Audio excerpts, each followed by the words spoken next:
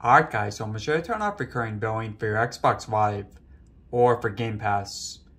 Alright, now it's pretty simple. So I'm using the Xbox Series X, but this also works for Series S and other models. Now all you're going to do here is press the Xbox button and use the right bumper, go to Profile and System, then go down to Settings. Next, go to Account and go to Subscriptions. Okay, now very important, so for me it has active and canceled. You notice for active for Game Pass Ultimate, so the next charge is December 2nd, which is tomorrow. Okay, so I'm going to press that and going to go down to turn off recurring billing.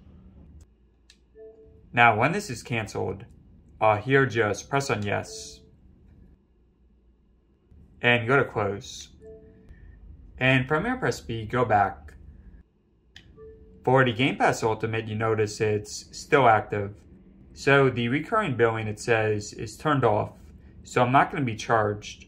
But I still have some time here to play it because it doesn't expire until December 2nd.